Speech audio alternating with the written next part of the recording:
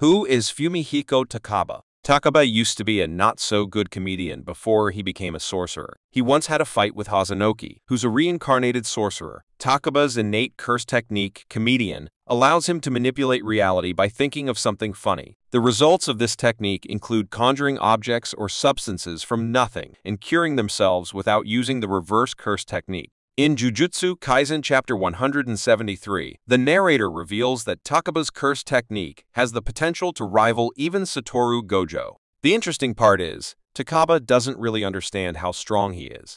Since he's only fought Hazenoki and their battle had no clear winner, we don't know much about what comedian can do, but it helps him survive really bad injuries without much trouble.